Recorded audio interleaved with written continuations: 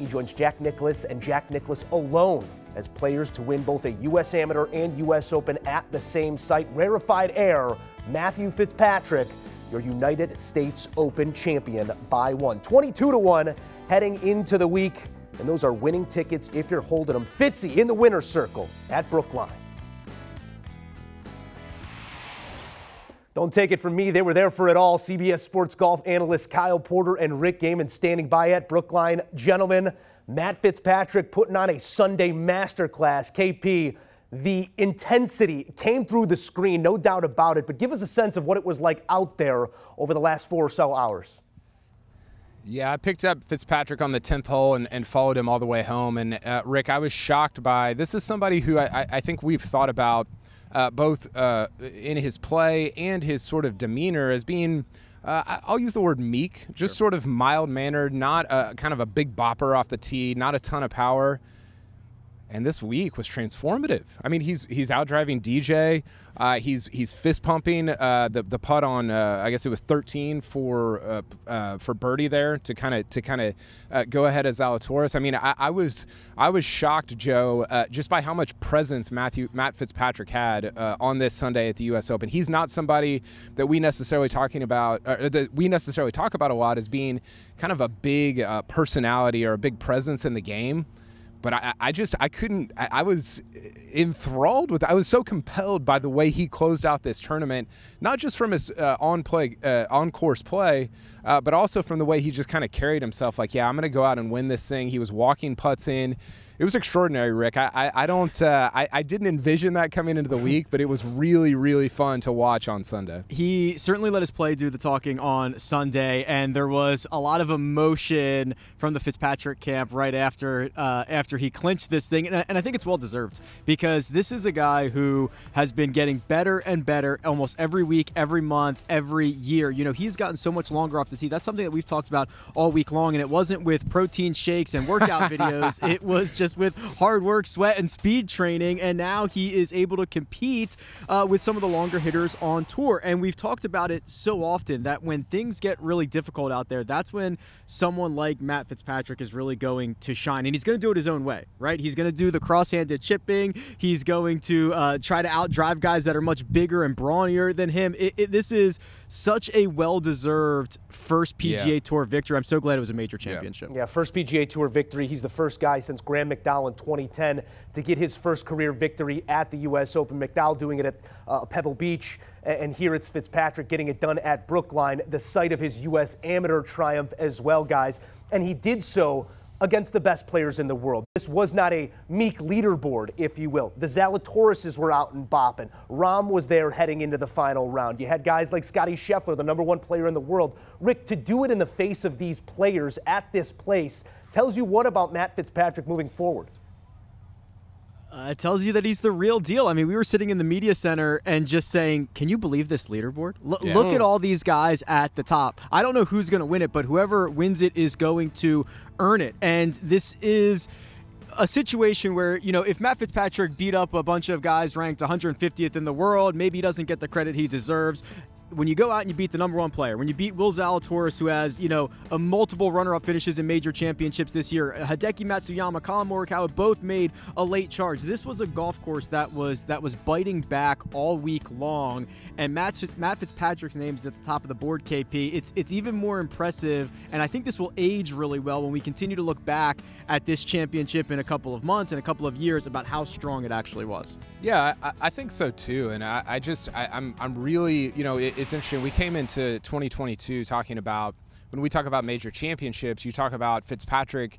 He's been in a lot of them, but he hadn't really contended. And now the last two, the PGA Championship, he thrived. He kind of fell apart on Sunday, but he played really well there for 3 days. And now he wins this one. I was sitting on the 15th tee, Joe. There was kind of a long wait there while Zalatoris and Fitzpatrick were waiting for Keegan Bradley and Jon Rahm, the pairing ahead of them.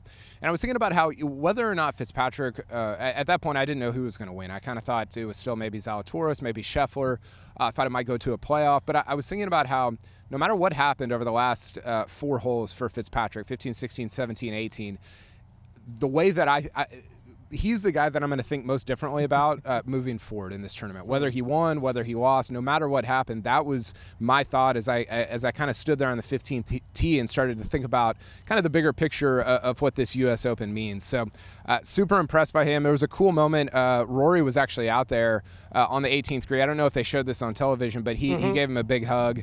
Fitzpatrick could barely speak. He could barely breathe. It was a really cool moment that you could tell meant a lot to him, and I think will give him a ton of confidence at major championships going forward. The bomb at 13, a two-shot swing at 15, the iron shot from the bunker at 18. It was fantastic stuff out of our United States Open champion, Matt Fitzpatrick. Let's talk about a little bit of the rest of this leaderboard because Will Zalatoris, the elusive PGA Tour win in major, still out in front of him as he's not able to make that putt to force the playoff at the 72nd hole. Zalatoris, 9 starts at majors, 6 top 10s. 2 heartbreaking runner-ups over this last month of major play, guys. And for the he's just got to keep putting himself there crowd, well, ask 2014 Ricky Fowler if that it's going to happen, it's got to happen ever comes to fruition. Will Zalatoris still looking for it. What is the limiting factor right now, KP? Because we so quickly want to say it's the putter, but he made some big putts here on Sunday as well. Yeah, I don't know that there's a limiting factor. I think it's just a matter of getting beat. You know, when you're in a playoff at the PGA, when you lose by 1 at the U.S. Open, it's difficult to turn to any one thing and say, well, if he improves that, then he's going to win a major championship. I think it's just continuing to put yourself in that position, right? You think about, you know, what if JT makes one more bogey at Southern Hills? What if Matt Fitzpatrick hits one poor shot here at the U.S. Open? Will Zalatoris could have won 2 in a row. I mean, he has to be, Rick, I think, among the favorites for the Open Championship at St. Andrews. And by among the favorites, I mean, he needs to be like a top 5 favorite going in to that Open Championship because of his play at the first couple of majors of the year. You do worry a little bit about the Louis Oosthuizen runner-up slam type thing. But I do think Zalatoris, as well as Fitzpatrick, he kind of joined Fitzpatrick in that super intensity, great presence coming home. I was really impressed seeing him up close on the course today. The limiting factor is variance. That's what we're seeing here. He's played well enough to win 1, 2, hey, maybe even 3 of these major championships. And I will remind you, KP, having a resume completing the runner-up Grand Slam, a lot of guys would love that resume, right? To be able to do something like that, and I think it's just a matter of time, as you kind of alluded to there, Joe, because he was a quarter inch away from getting into a playoff here at the Country Club, and even when we talk about his putting stroke, especially on those shorter putts, and it doesn't look pretty, it tends to get the job done. And it's a situation where he gained strokes on Saturday, KP. He putted well on Sunday. I never really said this moment's too big for him or it's getting out of hand. Yeah, I got a good one here for you, Joe. I just thought of this as we were talking here. Will Zalatoris, 4 strokes from 3 majors. So he's 4 strokes from having essentially Jordan Spieth's major championship career, that's a stat we always throw out there with Oosthuizen, but now it's true of Zalatoris as well. He's positioned himself as a big game hunter, just unable to get one for the wall just yet. We'll see if he can do it at the Open Championship. I'm in full agreement that he should be amongst the favorites there, guys. When we're speaking about disappointment in that same breath, Rory McIlroy's week has to be touched upon here with Kyle Porter as well. KP, really just framing it amongst this putting week. Led the field in strokes gained putting for players that made the cut this week. For Rory to squander that type of putting performance where it's usually the inverse and it's the putter that's not there and that's his limiting factor, how do you really reconcile with Rory's week as he continues to put himself in the conversation?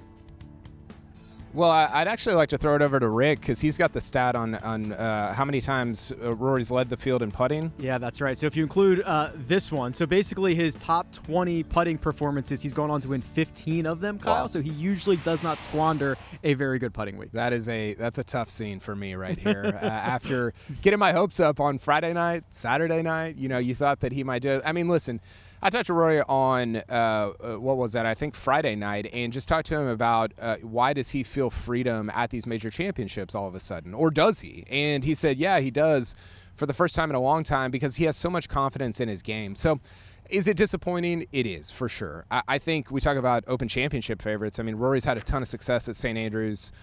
He's played really, really well there, both on the European Tour and at major championships.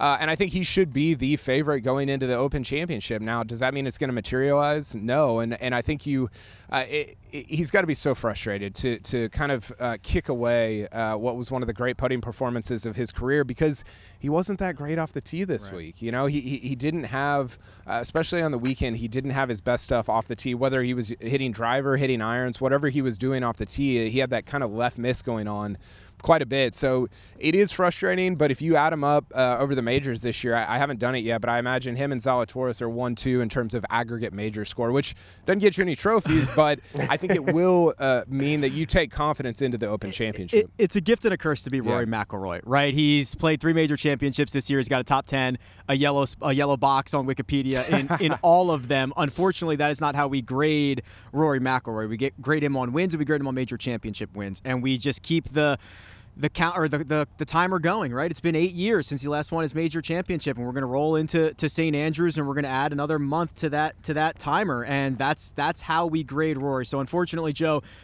it's a gift and a curse when you are held to that standard. Yeah, the expectations, no doubt, are there. Our friends at Caesars Sportsbook positioning McIlroy as the odds-on favorite to win the Open Championship, currently going off at 10-1. Buy it if you like it. Before we go here, guys, I want you to speak to the greater narrative throughout the week and how it evolved. It seemed like 4 days ago, all anyone could talk about was LIV Golf and these guys playing back at an event with all the PGA Tour players. But this course, this tournament, these moments really shifted that focus over the final, let's say, 48 hours, KP. Yeah, I was thinking about this as we kind of finished up. It was chaotic, and again, this probably came through on TV. I was in the middle of a scrum on 18. They broke contain on the 18th hole, as usually happens at major championships, which is one of the better parts of a major championship, when everybody kind of runs up behind the green, or follows the players up toward the green. And I was thinking, Joe, about how we started the week with a Phil Mickelson press conference. That was kind of the first thing that happened this week, and it displayed what to me is the worst parts of professional golf, just the kind of the underbelly of professional golf. We talk about money and playing exhibitions for money and who's paying who and who's leaving and all this stuff. And then you end the week to contrast it with the best part of professional golf, which is a major championship with 2 guys duking it out for their first ever PGA Tour win and major championship win. And you know, Matt Fitzpatrick makes what, $3.15 million for winning the major championship. I guarantee you he'd give it all back if it meant he could still hold that U.S. Open trophy. So it was a huge contrast, a huge juxtaposition, Joe, from Monday with that Phil presser, and then what everybody was feeling on Sunday evening here at Brookline with Matt Fitzpatrick coming up to 18th, hugging his dad on Father's Day, and everybody kind of surrounding him as he took home his first major. I think it was important that this being our first major championship since we saw a LIV Golf event played for the first time, I think is important, because money can buy a lot of things, but it can't buy history, at least not immediately, because what we have here is we are steps away from, Francis Ouimet's childhood home, right? And we're watching Billy Foster, who is Matt Fitzpatrick's caddy, finally get a major championship after 40 years. And there's just this built-in history to these events and to these championships that these guys are just absolutely willing to do anything to capture and to add that trophy to the mantle. And I think that that was my biggest takeaway from this week, being out here on the ground, seeing the way that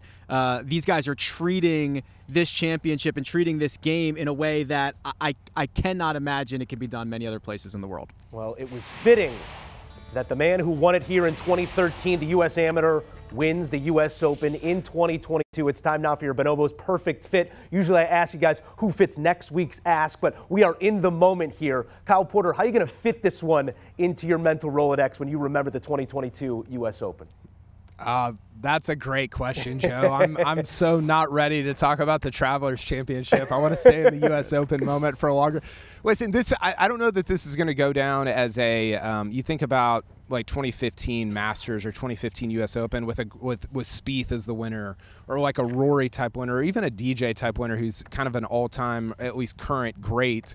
I don't know that Matt Fitzpatrick is going to end up being that guy, but in terms of just pure tournaments, up near the top for me in terms of the way just the golf kind of played out. I thought Torrey was really good last year, and this one was right there with it, just in terms of two guys in Zalatoris and Matt Fitzpatrick who kind of proved themselves to be kind of big dogs on Sunday, going back and forth. It's a thrill for me to be for both of us to be here and to see that up close when you have not necessarily maybe an all-time champion, but one of the best events and tournaments that we've seen in the last several years. Yeah, and I think when we look back at this in a couple of years, will it be Matt Fitzpatrick's first major championship of many? We don't know the answer to that question. Would it have had a bigger historical context if Scotty Scheffler or Colin Morikawa or even Rory McIlroy won it? Sure, absolutely. But with the state of our game kind of splitting right now, and there's a lot of questions that we don't have answers to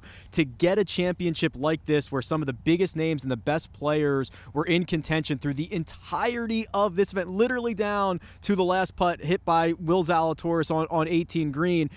That's what we needed. And it's going to feel really good for a really long time, and I'm just excited to be here. Porter, Rick's excited to be here. And Rick Gehman. We're excited to have you guys there. A tip of the cap and a golf clap for some outstanding coverage throughout the entire week from Brookline. We thank you guys for doing the hard work for us, but best bets are coming, and they're coming soon. And they're coming to you on the First Cut Podcast. Download, subscribe, and enjoy the premier pod in all of golf as Kyle Porter, Rick Gehman, and the whole crew take you under the ropes and into the action week in and week out on tour, including a recap of the thrilling 2022 United States Open. Download and subscribe to the First Cut Podcast.